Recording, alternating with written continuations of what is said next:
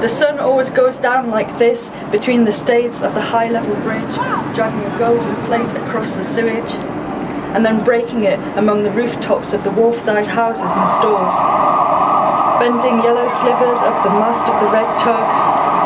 and on the starlings in the chimney nests, nuked in the lamp-black and grey shipping offices above Sandgate. The dusty navvies, back across the Tyne, sledgehammer at red brick walls in the heat and slate eaves, lugging concrete heaps and half bricks with knotted hankies on their broad heads. Pedestrians this way, down to Mosley Street and back to work.